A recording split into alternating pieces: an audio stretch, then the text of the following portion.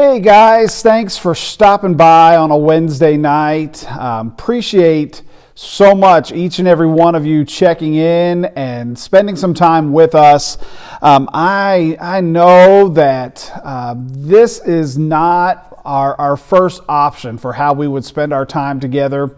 I certainly know that it is uncomfortable for many of you to be going about it this particular way, but I wanted to take a moment to just brag on each and every one of you and thank you so very much from the bottom of my heart for your willingness and your flexibility and your patience through all of this. I was speaking with somebody earlier today and we were just talking, and I said, this is just new territory for all of us, and I think each and every one of us in some capacity, in some way, is learning how to navigate this thing.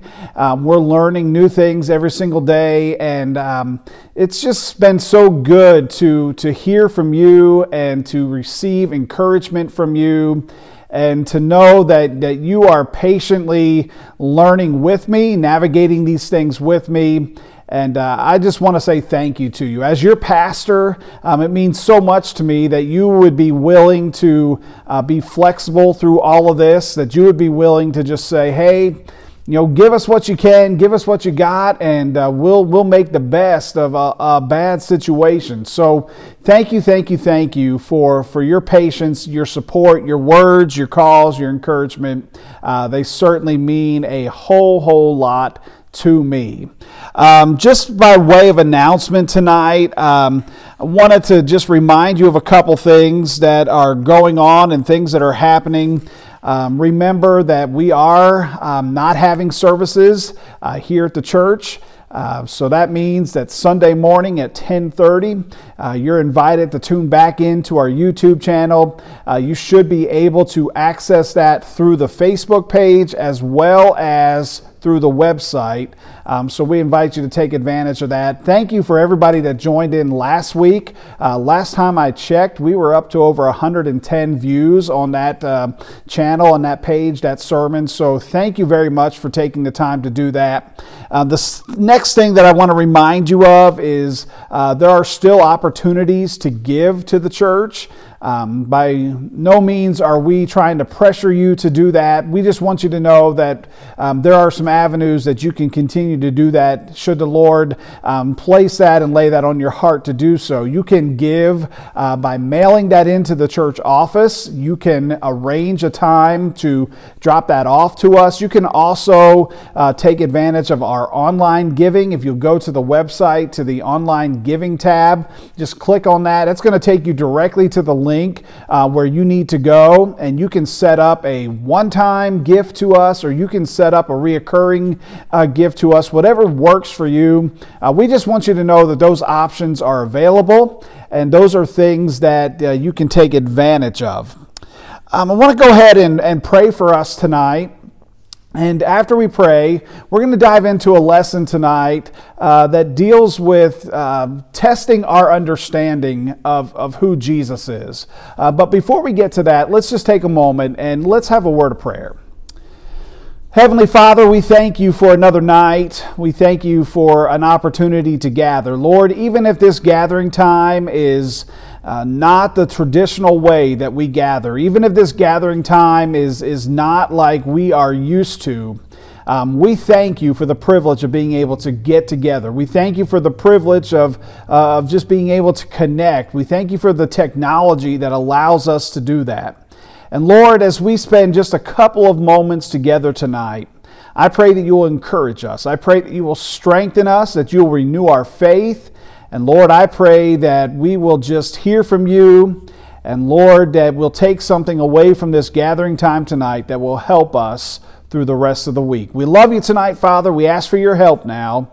As we look at your word, may it speak to us, inspire us, teach us, challenge us, and make us different. We ask it in Jesus' name. Amen. Well, tonight I want to invite you to wrestle with this question. I want you to think about this thought tonight. I want you to ask or answer this question for me. Are you following the example that Jesus set? Are you following the example that Jesus set? Now, I know that most of us on a Wednesday night who are tuning in for this are probably our knee-jerk reaction, our immediate response to such a question is to say, well, of course I'm following Jesus. I'm a Christian. I've been a Christian my whole life. I grew up in the church. I know the songs. I know the scriptures. I know when to sit and when to stand. So yeah, I'm doing the example of Jesus. I'm following the example of Jesus. And I think probably most of us are. But before you really answer that question tonight, I want you to explore just a few of the teachings of Jesus with me tonight. And then when we get to the end of that, then I want you, just in your own heart, in your own personal time with God, in your own solitude, your own quietness, then I want you to answer the question. I'm realizing the older I get, the less I know. I'm realizing that the older I get, I really don't know anything. Now, some of you are saying amen. You already knew that about me. You could look at me. You could spend 5 minutes around me and you could say, well, duh, we already knew that. But the older I get, the more I realize there's a lot of things that I simply do not know. I made a partial list of some of the things I don't know. I'd like to share it with you. I don't understand why things that can go wrong wait until the worst possible time to go wrong. In other words, why, when something can go wrong, does it wait until the absolute worst time to do it? Why can't it do it at a better time? I don't understand why every time I put on a white shirt is the day that I spill coffee down the front of me. I don't understand why it always rains when I go on vacation. I don't understand why politicians can't get along. I don't understand women, and men, you can say amen if you want to, but I just don't. I don't understand how some people can sleep without a fan on. I don't understand why the kids in the Trix commercial won't ever let the rabbit have a bowl of Trix. I don't understand algebra, trigonometry, or quantum physics. I don't understand why the sports team I pick to win is always the team that loses. There's just so many things. Now, I could go on and on, but we don't have enough time to cover everything I don't know. Those are just a few of the things that I don't know tonight. Obviously, my list is meant to be somewhat comical. But I got to thinking over these last few days and weeks, especially as we are in this Lenten season, leading up to the moment when Jesus will go to the cross and lay down his life for us, and then leading to the moment when we celebrate his resurrection. I thought about all the things that Jesus taught his disciples. Thought about all the time that they had spent together and all the places they traveled together and all the things the disciples got to observe and be eyewitnesses to. And I thought about the words of Jesus and the teachings of Jesus. And I remember, as I read the stories of Jesus, as I read the stories of the disciples, there were numerous times when the disciples simply didn't understand what Jesus was doing. There were so many times when Jesus would try to just put it out there, and it would seem so simple, and yet he would get to the end of the teaching, and the disciples would be looking at each other like, Master, we have no idea what you're talking about.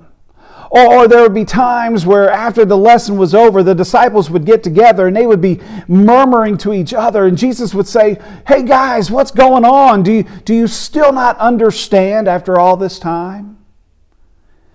I wish tonight that I could tell you that, boy, I always understand what Jesus is doing. I wish that I could tell you tonight that I always understand what God is up to. I wish I could tell you tonight that in the midst of everything that's going on around the coronavirus, I wish I could tell you that I knew what God was up to. I wish I could tell you I knew what he was doing. But the reality is I don't. And there are many things that God does in my life. There are many things I witness in this world that I don't understand. But I also know this, there are some things that Jesus did, and there are some things that Jesus said, and there are some teachings that Jesus gave that all of us have to come to an understanding of. All of us have to allow Him to grow our faith to the point where we accept and develop an understanding of what He was talking about. It's the way that our faith is going to grow. It's the way our life is going to mature, the way our Christian faith is going to mature. And one of the things that I remember, one of the lessons that I remember Jesus teaching happens in John chapter 13. John chapter 13, 14, 15, 16, and 17 is a section of Scripture known as the Upper Room Discourse. It's called that because, obviously, it happens in the upper room. It's that final time that Jesus will be with His disciples before He goes to the cross. And in that time, Jesus was again teaching His disciples. And there's about three things that happen in that upper room that really stand out to me. We won't talk about all of them in great detail tonight, but I will mention them, and I'll kind of work backwards. I'll go to John chapter 17. In John chapter 17, Jesus does something very interesting. He prays for His disciples. And he not only does he pray for his disciples, but he also prays for the entire world, really. And in John chapter 17, verses 15 through 19, I want you to hear what Jesus says. He says, "My prayer is not that you take them out of the world, but that you protect them from the evil one. They are not of the world, even as I am of the world. Sanctify them by the truth, your truth. As you have sent me into the world, I have sent them into the world. For I sanctify them myself, that you too may be truly sanctified." Jesus, in other words, He prayed that God wouldn't take us out of the world or spare us or protect us from everything that happens in the world, but He prayed that we would be strong and sanctified and holy to withstand and take on whatever happens in the world. So God has us here for a reason. He has us here for a purpose. He could have easily removed us from the dangers of this world, but He said, "Father, I want you to keep them here, and I want you to protect them through everything they go through." So God has already prayed for us. Jesus has already prayed for us tonight. We have His prayer of protection and guidance in our life. The second thing that happened in the upper room is that Jesus served what will become known as the communion meal. That very first time that He gathered with His disciples to share in that sacred meal. It was a meal that He instituted to remind them of His sacrificial gift that He was going to give on Calvary. And He challenged them that every time that they partake or participated in that meal, they were to remember what He did for them. And what a beautiful gift He gave us in instituting that meal. But there was another major thing that happened in the upper room that night. Happened near the beginning of their gathering time. It's in John chapter 13. And in John chapter 13, John gives us an account of Jesus washing His disciples' feet. Now, we don't really know who should have been washing feet, but what we do know is that nobody did this traditional act. In other words, this was something that was customary of the day. Feet would be washed before you sat down to have the meal. On this night, maybe there wasn't a servant there. Maybe the person that was supposed to wash feet just got called away to some other gathering.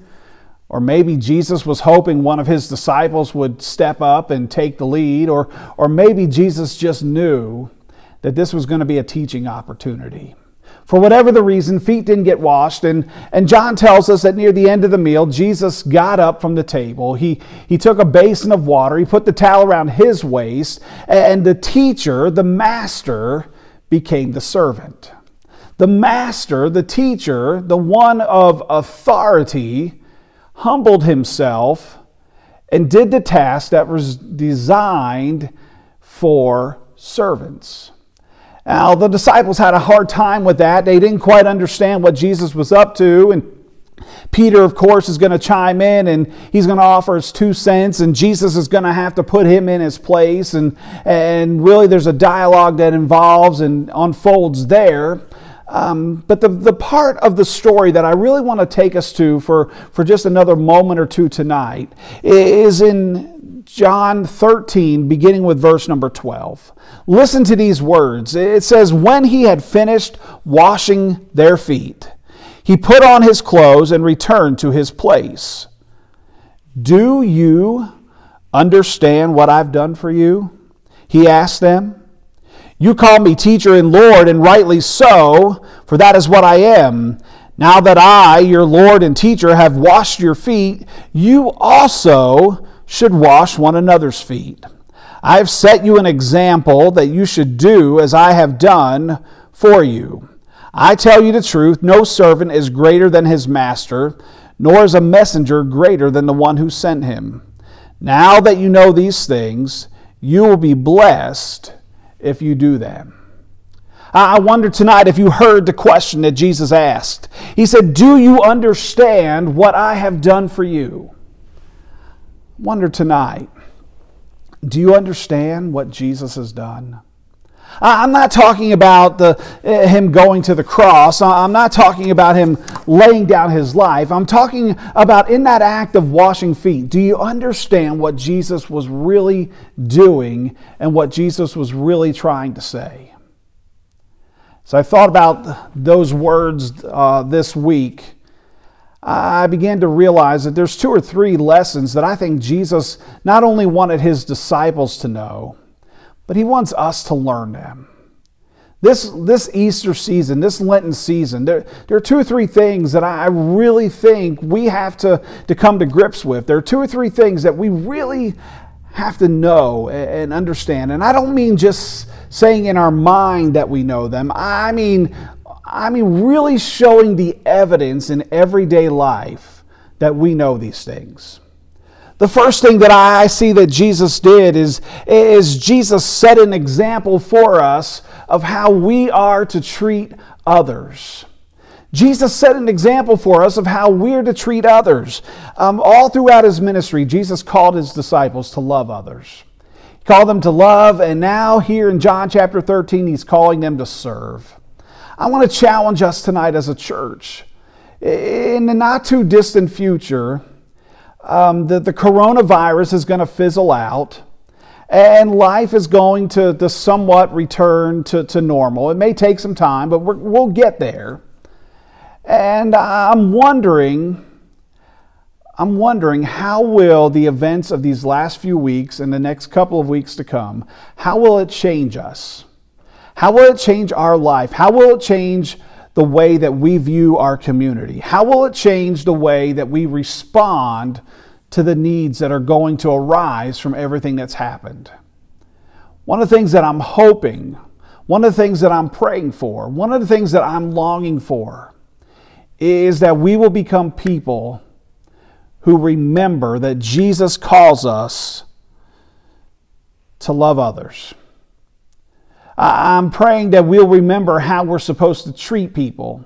I'm praying that we'll continue to extend the hand of fellowship, the hand of grace and love, and that we'll continue to be people who speak life and words of peace and meaning and hope into people's lives. I'm praying that we'll follow the lead of Jesus and that we will be people that through our example, through our actions, will treat others the way that Jesus treated us and the way that Jesus treated others.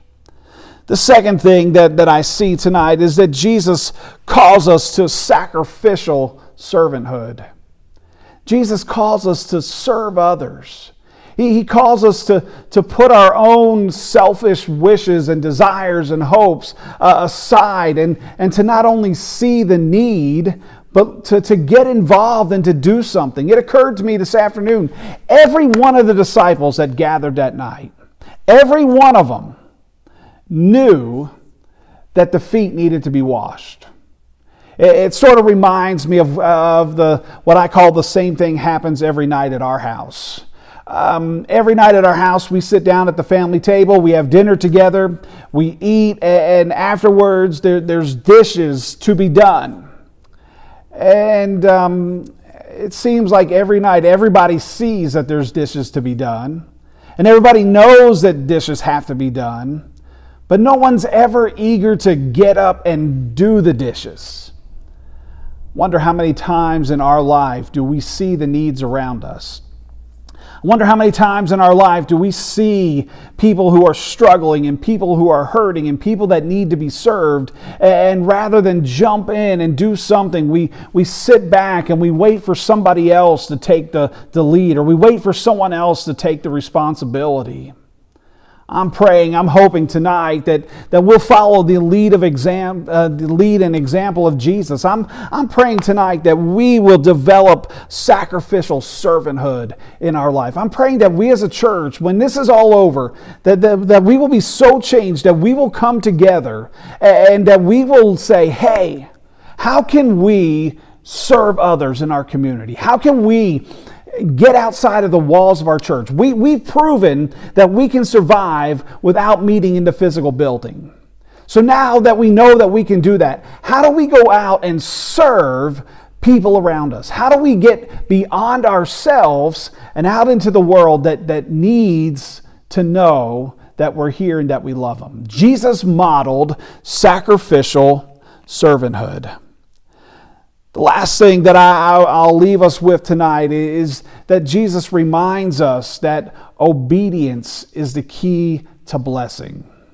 And the very last verse that I read to you, verse 17, he says, now that you know these things, you will be blessed if you do them. I love that word if, because everything hinges on that word. Jesus says, if you do what I've told you to do, if you do what I've modeled for you, if you do what you have seen me do, if you love the way that I have loved, if you serve the way that I have served, if you give the way that I have given, if you do what I have done, your life will be blessed. It all hinges on our obedience.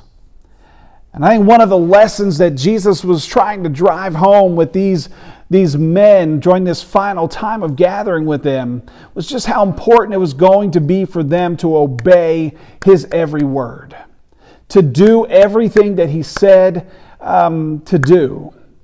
Interestingly enough, during this upper room discourse, Jesus is also going to talk about a gift that's coming.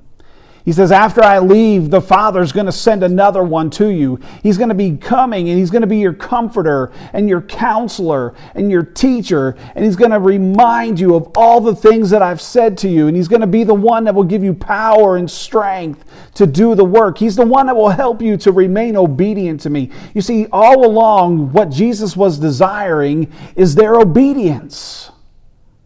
So I wonder tonight, how is your obedience? Do you really understand what Jesus did? Do you really understand what Jesus is calling us to, what Jesus is asking us to do? He's calling us to get beyond ourselves. He's calling us to pick up our basin of water. He's calling us to pick up our towel and to go out into the world and find people who are hurting, and find people who are lost, and find people who are searching, and find people who are needy. And He's calling us to do everything we can to meet those needs. Oh, church, how I pray tonight. How I pray tonight that we will be those people. I pray tonight that we'll develop that servant's heart, that servant's attitude. I pray that we'll take heed of what Jesus said, that we'll follow His lead, and that we will do all the things that He's called us to do. God has opened up some doors for us. God is preparing some opportunities for us. One of the questions that I've been wrestling with in my mind, and I'm looking forward to maybe having some conversations with people about this, the question is, how will the events of the last 2 or 3 weeks, how will it change our lives and our ministries going forward? Because I believe we can't come back together when this is all over with. I don't believe tonight that we can all come back together and just go on like we always have. I don't believe that we can come back together and act like what has happened has never happened. I believe that we have to let this change us. I believe that it has to change the way we do ministry. I believe it has to change the way that we meet together. I believe that, hey, maybe it's time for us to find some new days of the week to gather people together and do life with them. Maybe it's time for us to start meeting in McDonald's over coffee and saying, hey, let's read this passage of Scripture together. Let's see what it says for us. Maybe it's time for us to think about some different ways of doing church, different time slots, different avenues for having church. Sometimes God has to force us out of our comfort zone to remind us and to teach us that we can do it. That with His help we can. And I think that's what Jesus wanted His disciples to know. With His help, they could be the people He needed them to be. With His help, they could love like He wanted them to love. With His help, they could serve the way that He wanted them to serve. With His help, they could be the disciples He wanted them to be. I believe tonight the same is true for us. With God's help, we can be who He wants us to be. So the question that I'm leaving you with, are you doing what God has asked you to do? Do you understand what God wants you to do? Is your life being marked by the kind of obedience that says, I'm following Jesus and doing what He's called me to do? As I've been saying all week, know that you're being prayed for tonight. We love and appreciate each and every one of you. I'm so excited to be able to be doing life with you all. We're praying for you. We're believing God to do some great things. And I'm going to close tonight with prayer. I want to remind you that if you have a prayer request, feel free to contact the church office. Message us on Facebook, send an email, send a written letter. We'd love to be able to continue to pray for you. Hope that you'll join us, hope you'll join us Sunday at 10:30 as we go back to the Word and hopefully find inspiration to help us in our journey with God. We love you tonight. Let's pray as we conclude our time together. Jesus, help us to be the kind of people you need us to be. Jesus, help us to be the kind of servants that will put the towel around our waist and pick up the basin and go out into a world that needs to know that you love them. We're grateful that you set the example. We're grateful, Lord, that you showed the way. Now help us to walk in that way. Father, give us your grace, give us your strength, give us your encouragement. And Father, we look forward to the day when we can once again meet in person, but until then, keep us faithful to do the work you prepared for us to do. We love you. We ask all of this now in the precious name of Jesus. Amen. Well, God bless each and every one of you. Have a great evening. Have a great rest of the week. And we'll see you next time.